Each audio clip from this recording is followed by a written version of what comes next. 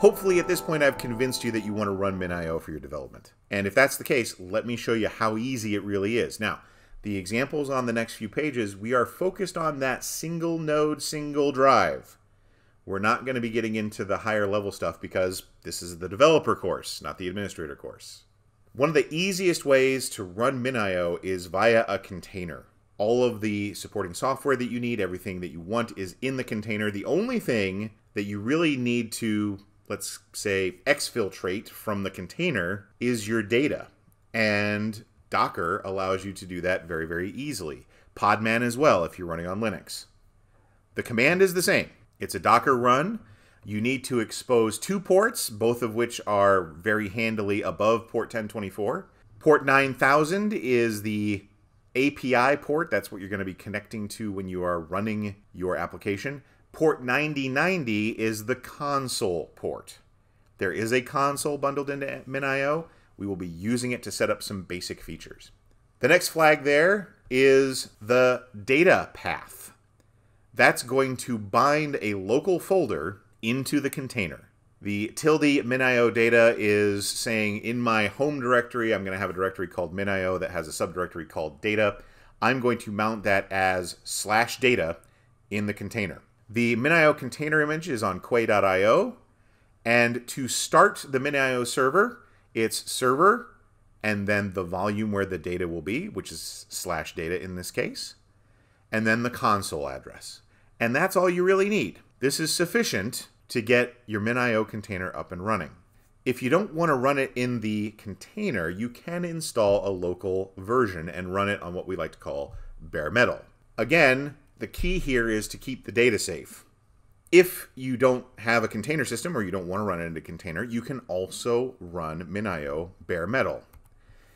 You can install MinIO in a variety of different ways. You can use your package manager on Linux. You can use Homebrew on a Mac. There is a Windows installer as well. And once you have that up and running, it's a simple command, as seen here, to actually start up MinIO. The important feature, again, is the data path. In the first example, it's tilde MinIO. That's our data directory. It's going to be underneath our home directory. The second example is on Windows. It's going to be C:\MinIO. But again, the keys here are calling the server process, handing it a data path, and then giving it that console address so that you can connect to the console. Now, you may be thinking to yourself, well, what about security? How am I supposed to log into that console? Hopefully there's some security involved. Of course there is. MinIO is secured by default. There is a root user and a root password.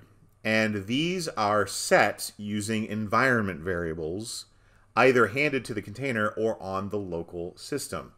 The example you see here is more Linux focused. There are ways to set the same environment variables on Mac. You can set the same environment variable on Windows. It's just looking for an environment variable, MinIO _root _user. And then you hand it a username and a password.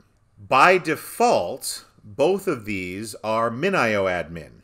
So if I don't set them, and I fire up my system, it's going to be expecting you to type in MinIO admin for both the root user and the root password.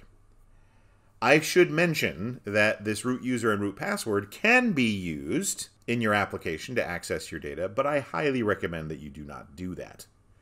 This user should really only be used for console access and nothing else. If you are setting these environment variables for Docker or Podman, it's just a couple of extra lines. You use a -e to declare an environment variable that you want your container to use, and you say -e MinIO root user equals root username, or you say -e MinIO root password equals root password. Don't use these defaults in production. I can't say that loud enough. Please do not use these defaults in production. We have an excellent support team here at MinIO. If you reach out to them and they say, hey, what's your root user and login and password, they'll never do that. But if you give them this root password and login information and you say it's MinIO admin, they're probably going to laugh at you. I'll be honest. So don't use these defaults in production. And do not use this root user for client access. Create a dedicated user for client access. I would highly recommend creating a user per application. So if I've got an application that's going to be accessing data in a certain bucket, I'm going to set up that bucket, and then I'm going to set up a specific user for that bucket.